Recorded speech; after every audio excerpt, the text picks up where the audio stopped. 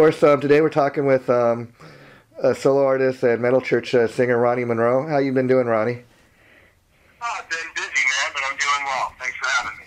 And of course, the last few years, you've been a successful solo artist since Metal Church played your last gig. But I understand the band is recently decided to reunite. You want to talk a little bit about how the band decided to get back together? Sure. Well, we were offered the 70,000 Tons of Metal cruise a couple years in a row now. And, basically Kurt gave me a call and said, would you be into doing that? And I said, yeah, sure, man. And, basically all of us in the band from the past have remained friends and all that. And so we basically just put the thing back together. And it's going to be a blast. We're going to do the whole first record in its entirety for one of the sets. And then after that, we're going to do, a bunch of the other stuff that was very popular. They call it the greatest hits set list. But yeah, that's at the end of the month here. And we're going to go in there, see what happens, kick some butt, and then we'll decide what we're going to do after that.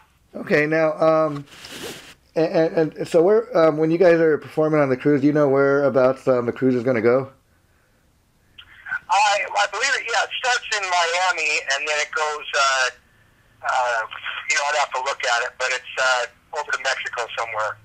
And have you ever done anything like that? I'm sorry I have a more specific place and whatnot. It's pretty much I have to play the gig, so I'm getting on the boat regardless of where it's going. Yeah, and I imagine this is kind of a different type of thing for you, but you've never done anything like that as far as performing on a cruise ship? Well, actually, I've been on one cruise before, and the person I was with fed me some shots and entered me in the karaoke competition, and I actually won. Wow. So I sang on the big stage in the karaoke championship. Never thought I would do that, but as far as playing with the band on the ship, no. And I believe you actually play one of the sets up on the deck by the pool. So this is going to be very cool, man. And what a gig for Metal Church to reunite for. Yeah, it's a great way to relaunch the band. Now, do you know, like, when you guys are on the cruise, are you going to be pretty busy performing? Are you going to have any time to get off the boat and, when you stop in the different ports? Well, to be honest, I believe the plan on that is it's only 4 days. And I'm also part of, they're going to be doing some, like, all-star jam sessions on the boat and whatnot, so they asked me if I'd be part of that. And so I'm going to do that as well to keep me busy. But I believe we only leave the boat once. Wow. We dock at a certain island, and I guess everybody gets to get off for the day there. But there's so many bands and activities going on that we're pretty much going to be on the boat. And so are you looking forward to seeing any of the other bands play? I really like Gotthard. They've got a new singer. Unfortunately, their old singer died in a motorcycle accident a while back, and so I'm kind of looking forward to seeing them. And just basically doing a lot of networking and kind of reintroducing myself as well as Metal Church back into the scene. Okay, now Ronny, let's talk a little bit about going back. Can you share with us, tell us a story how you first got the gig in Metal Church and what year that was? Sure, man. Basically, I met Kurt Vanderhoof through a mutual friend, and he was at the time doing his solo band, Vanderhoof. So I went out and watched him play and noticed that he could have maybe had a better singer. So I contacted him, asked him about it, and we met up and basically hit it off, and I brought up Metal Church. And at first he was very like, I don't want to do that because of the reunion with David Wayne in 19. It was a disaster. And basically they named that tour Disaster Piece. Wow. Because it just didn't go well. So he was really like, I don't know if I want to do that. But being that Metal Church and that first record was,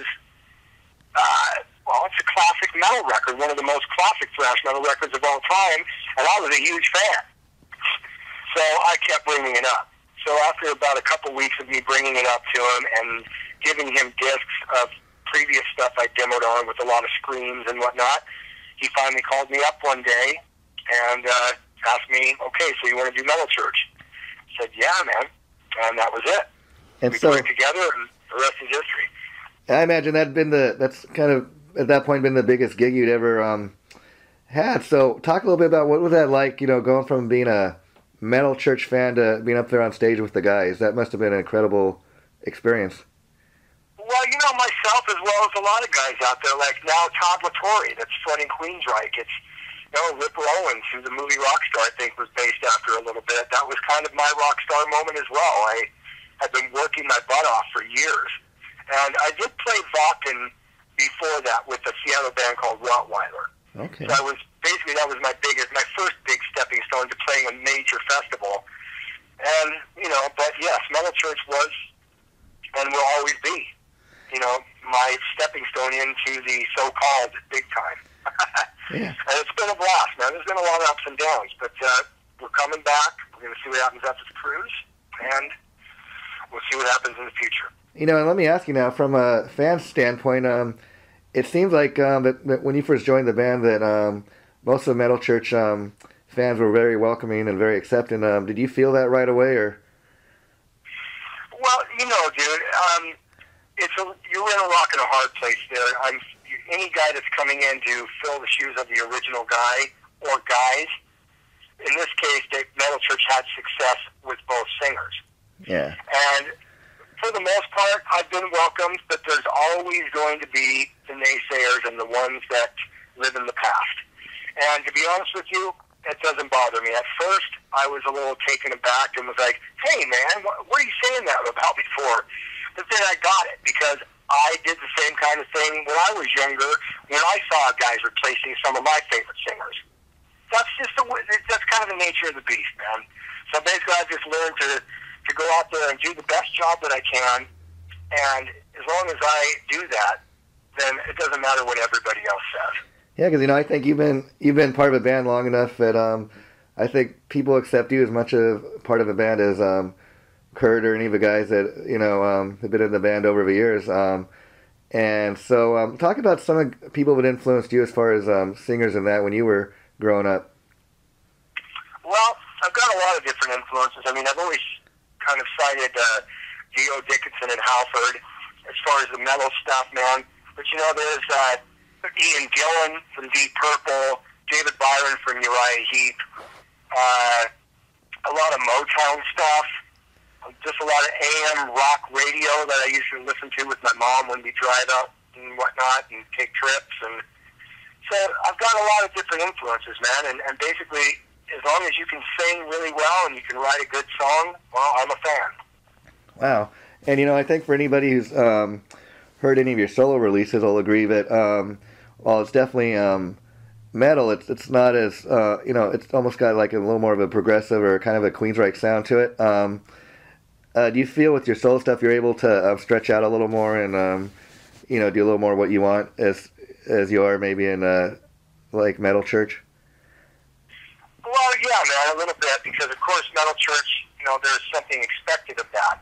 And I sing like that anyway, but there's more sides to me than just that. As you probably know, I did a couple tours with Trans-Siberian Orchestra in the past, last year and whatnot. And, well, actually one this year, the spring tour, which afforded me the chance to sing even differently than I've ever had before. So, yes, it gives me that chance. And one thing that I would like to think that the fans that I do have understand about me is that I'm not just a metal singer. I love metal. It's always going to be in my blood. But I also want to be able to spread my wings and sing different stuff. So, and I think I've been able to show that as well. Like on Fire Within, I had the song Ride Me. And, that was a departure from the metal. And I kind of did the same thing on Lords of the Edge with Goodbye to the Black and Still Alive. So, and it's going to be the same on my next record, which I'm already working on. I'm going to throw in some different stuff in there as well. It's just, so to answer your question, I do get to spread my wings a little bit more with my solo stuff. Okay, so right now you're kind of going to do the cruise and see how that goes off, but do you think you guys might do an album? Well, things are being talked about.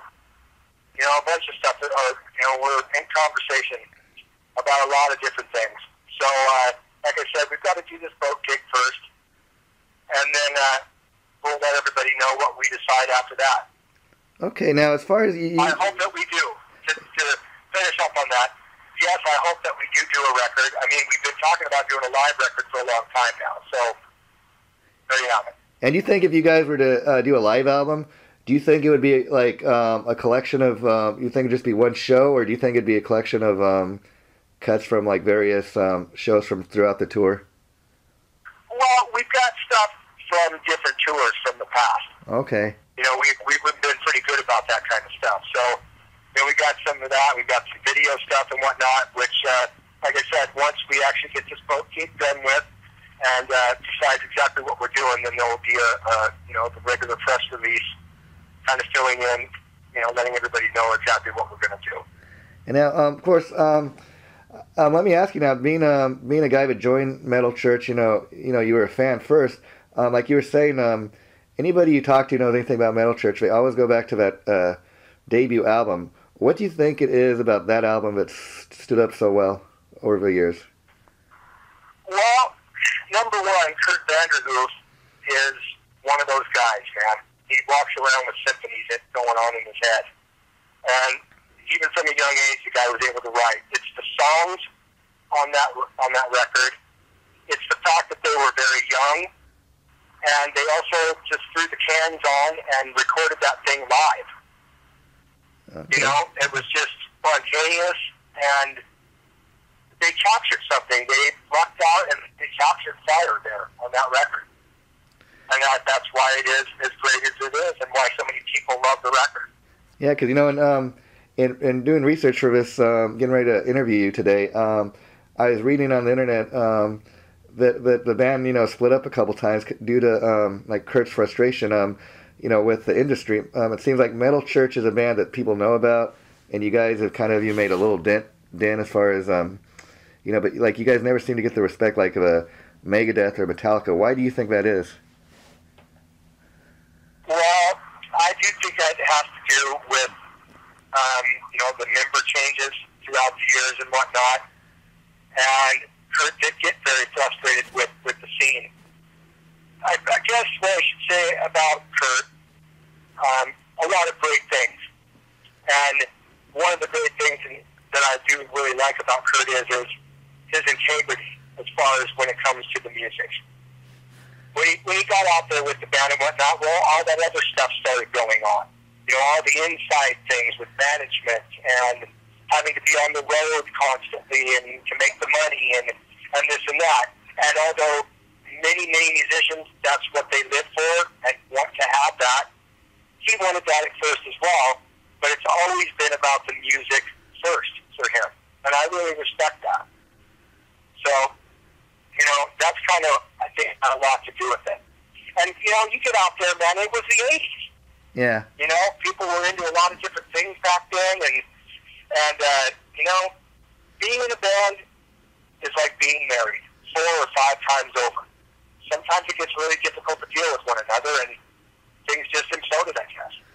Yeah, because, you know, Go ahead. You know, and interesting enough, I've read articles recently. You know, they got the so-called Big Four bands, and a lot of industry people have been saying that they put Metal Church like in the next wave of those, you know, the next Big Four bands. You know, as far as like Testament and you know, other bands that just kind of, you know, almost Exodus. made it. Yeah, Exodus. You know.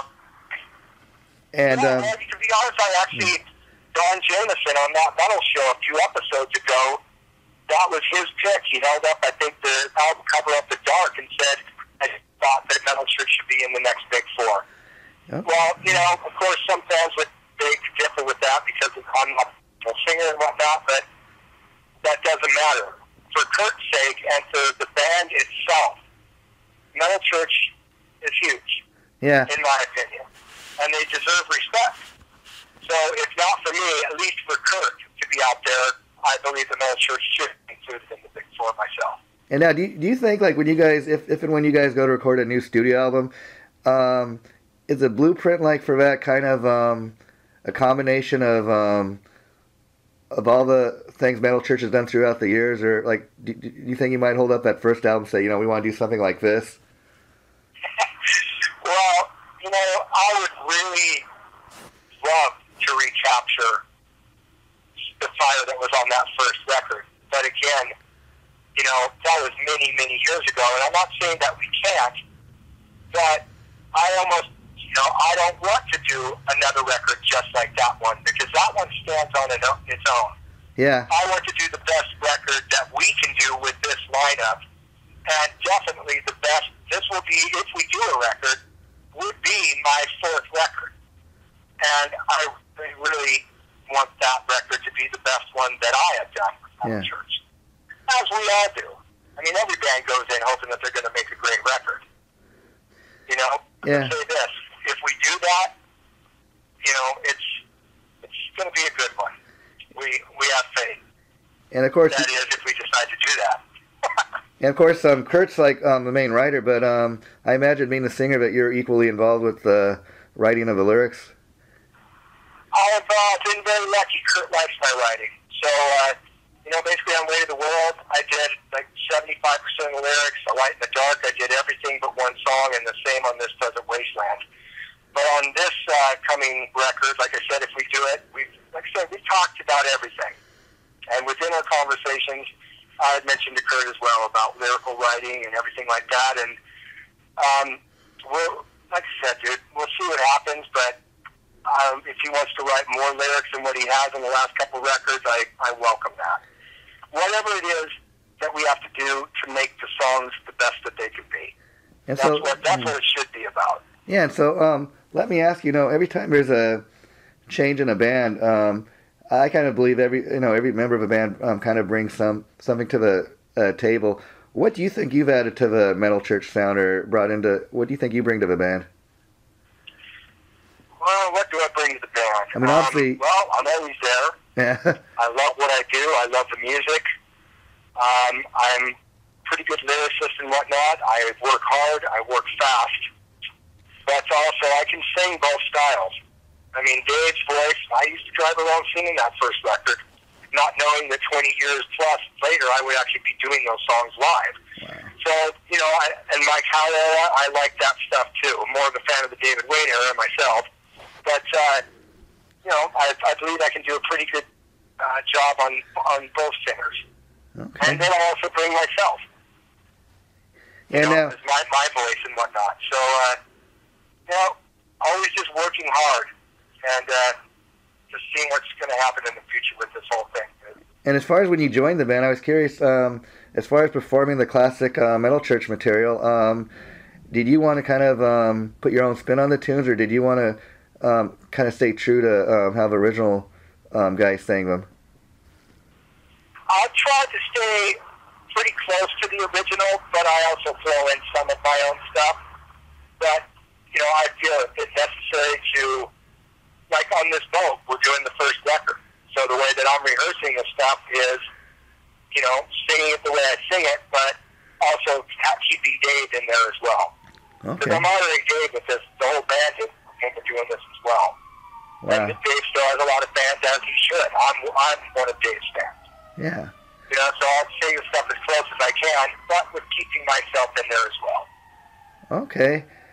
So you're telling me you're also working on a new solo album, but I imagine Metal Church is going to be the priority. But how far along are you into the new album?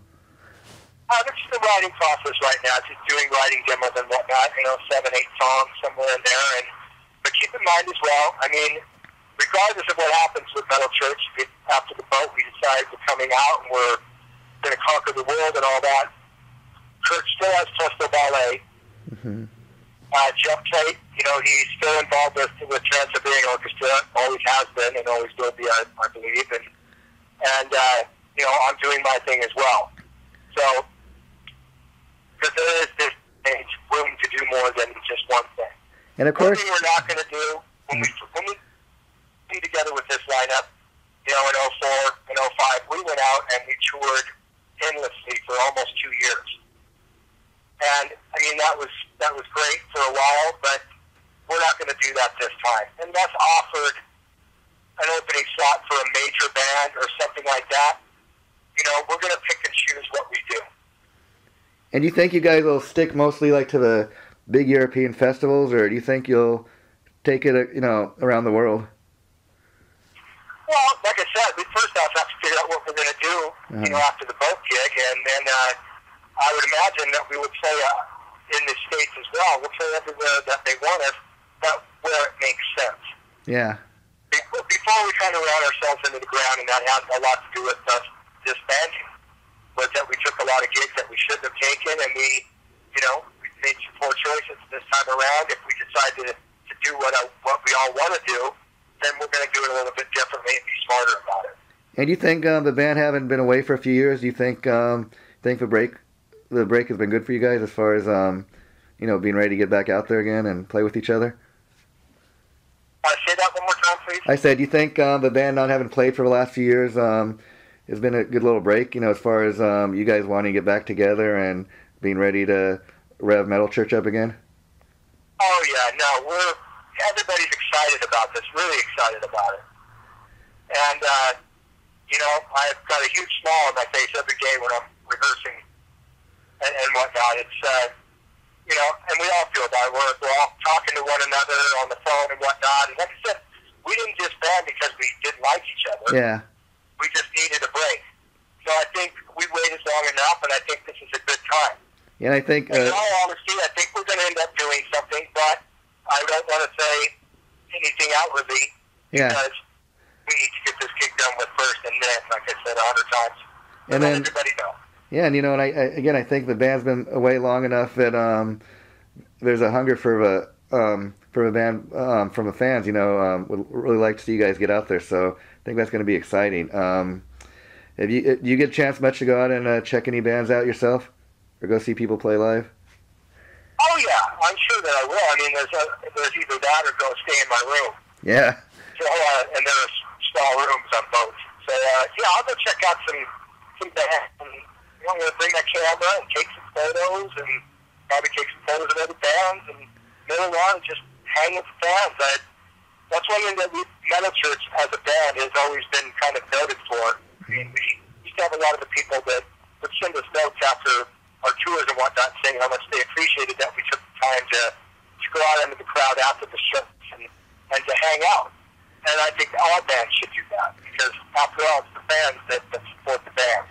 And Ronny, something I'd like to ask you about is an interesting footnote. I know a couple of years ago you were offered to join Lily and Axe, and you didn't end up staying with the band. You kind of took yourself out of that because you felt once you got in the studio or started working with them that you felt that you didn't really fit that band. You want to talk a little bit about that?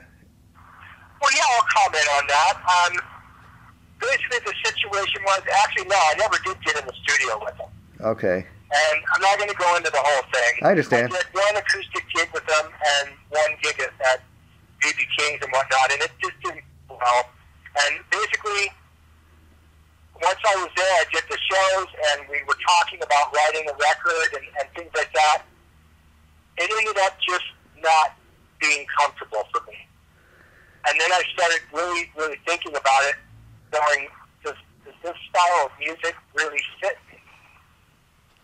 And my choice on that was that it didn't. Okay, because I gotta say that says a lot about your character and the fact that a lot of people, even though Lily and Axe is another band that people know who they are and they haven't quite made the huge splash, but that would have been a big gig for many people, and they would have just jumped at the chance. I think it says a lot about you that that you did what was best for you and them as well, taking yourself out of that if you really didn't feel comfortable doing that. And so again, I think that says a lot about your character. Do you have anything else you're currently working on you want to let us know about? Yeah, well, first off, I appreciate you saying that. And also with that said, Steve Blaze and whatnot and the guys in the band are all good guys. I mean, Steve's a very good guy and a really good songwriter. So they ended up finding a good singer and whatnot, and I think they're doing fine. So, yeah. But anyway, to answer that other question, let's see, what else am I working on? Right now, the main focus is this gig with Metal Church. I'm also doing a project with a band called Black Mass Rising, which is a real metal thing and whatnot. But that's a project and all that. But the main focus is the gig with Metal Church here and the future, and seeing what we can do to get back out there and do it the right way. Okay. And one final thing I'd like to ask you, where do you stand, Ronnie? Like, what's your opinion of a Rock and Roll Hall of Fame? 'Cause the reason I'm asking is, for example, this year, Rush and Heart and Deep Purple and Joan Jett were kind of hard rock acts that were nominated to be inducted, and yet the ones that made it in were Rush and Heart, which is, I think they're very deserving. But how could you not have a band like Deep Purple in the Rock and Roll Hall of Fame? Well, you know, maybe they didn't get in because of Rich Blackmore's comments about how he didn't care about getting in. And there's something to be said about that. Yeah. For myself, I'm nowhere even worried about ever being in the Rock and Roll Hall of Fame. But you know, for me, it's basically about the individual and feeling accomplished within yourself. I mean, it's nice to get awards and whatnot, but I think as long as you know your place in history and what you've given full musical history, then that should be good enough. Deep Purple definitely should be in. Yeah. You know, but I'm sure they feel in their hearts that they know that they are. The fans, at least for me, they're in there. They've been in there for years, in my mind. Yeah, and are you looking forward to hearing the new Black Sabbath album when it comes out with Ozzy? Yeah, I'm looking forward to that, man, because I'm a huge fan of Sabbath and all the stuff they're going through now and whatnot with, you know, Gio passing, which was tragic. And Tony. Tony with, you know, also battling cancer and all that stuff. And really I pray that he's going to be okay. But it's Black Sabbath, man. Yeah. I've loved everything they've done. And you were talking a little bit about Ronnie James Dio was one of the guys that influenced them. I was curious if throughout your time in Metal Church you ever had the opportunity to meet him? Yeah, I actually got to meet Ronnie only one time. It was at it was either Fields of Rock or Wells Rock. It was Wells Rock Festival, I believe, in '06. And he walked by our little dressing room and whatnot, and I became fanboy immediately. You know, started shaking even a little bit. He was like my idol. So, and he was such a nice guy. You know, I won't say anything about the conversation, but you know, he shook my hand, he hugged me, he told me I was great, and all this stuff. And it was one of those moments that I'll never forget. Yeah, you know, everybody I've ever ever had any kind of encounter with him said nothing about, you know, except what a great guy he was. And I think, you know, I was just such a huge fan of, especially the Heaven and Hell album he did with Black Sabbath, because if you think back at that time, everybody thought Sabbath was going to go downhill, and he just took it to another level with his songwriting and his singing. Exactly. Yeah, you know, and you've kind of done the same thing with Metal Church in the sense that, again, you're not an original member, but I think you've been in the band long enough that many of the fans accept you just as part of the band as the rest of the guys. And so... I appreciate that. Yeah. So... when you, how often do you get a chance to communicate with your fans? I mean, I imagine people hit you up on Facebook and stuff. Well, yeah, man, I'm on there. I mean, I've got a couple people from the label, from that pack that also oversee stuff, but I'm on there a lot myself. And I return messages. Uh-huh. You know, I post things and whatnot, try to put positive message on there for people and whatnot. And so, yes, you can send me messages on Facebook whenever you want, man. And so, what I'm all about, I'm all about the fans. Like I said before, I don't want to sound cheesy or anything like that, but you know, if you're not kind to your fans, you don't deserve to have them. Yeah, I mean, I totally agree. And you can see the people that are real about it, and you see people that really don't give a damn, and it does make a difference, you know. And so, what's your favorite part? Performing live, or do you like going in the studio? Well, I like it all, man, but the live thing, of course, is a lot funner. The studio, you're, you know, pretty much, you know, under the microscope and just being drilled and whatnot, do this over again. And that's even with producing myself on my solo records. I'm still real hard on myself. But it's different processes. I like them both. Playing live, of course, gives you that freedom to rock. Yeah, and you have a lot of the same guys that played on the 2 solo albums, but do you have different guys that you take out with you when you perform live? Yeah, I've had to do it that way now. But as far as on the record, I like working with different people and whatnot, and because of the things that I've been able to do, I've been able to, bring in guys like Chris Caffrey, from GSF Sabotage to write a song or two. Michael wrote the Queensryche, so I like doing that because, well, they're friends of mine and I respect their playing. It's also really cool to have them on my record. So, yeah, and I'm going to continue to do that. But as far as playing live, I've had to use, a couple different bands, but I'm actually working on for my next time out to have a set band there in the East Coast. And, that's the goal that I'm working towards. And where's home base? One band. And where's your home base now? I asked because I know Metal Church, for example, started out on the in San Francisco. So you get as far as Metal Church goes, they got roots in San Francisco, and I know they eventually moved over to Washington. So where are you living these days? Well, I'm back in Washington State. I'm out in the Seattle area. Okay, and